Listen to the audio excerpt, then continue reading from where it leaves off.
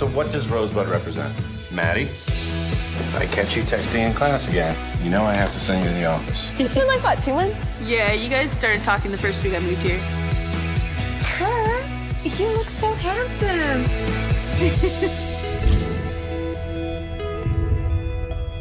You've been here a few months, right? Are you liking it? Yeah, it's high school. Oh, I am so sorry. I was leaning back to take a picture.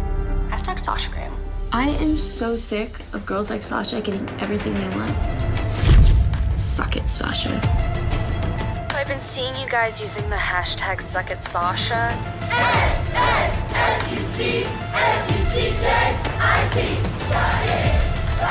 I'm a little worried about you, Mads. You're better than this. We gotta raise the bar. Something dangerous. In high school, we used to do this thing kind of like a dare. It was the Red River Cliff Walk. To start there and make it all around the edge of the cliff. Maddie, are you getting this?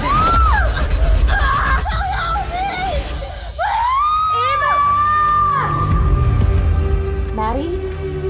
Suck it, Sasha. Come and get it at Sasha Curtis. We have to make it look like she did this on her own. How did you sleep? Fine. Would you happen to know where Maddie was last night, Gwen? And you planted your shoe? Her perfect world is turned upside down. She's getting exactly what she deserves. Honey, you need to tell me if you had anything to do with last night. This morning, my foster father committed suicide. And that night, I went into Maddie's room, and she wasn't there.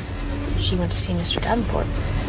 These belong to you, Miss Reynolds. I have no idea She what's is going 17. You're not gonna get away with this! The next morning, I found her shoes. They were wet and muddy.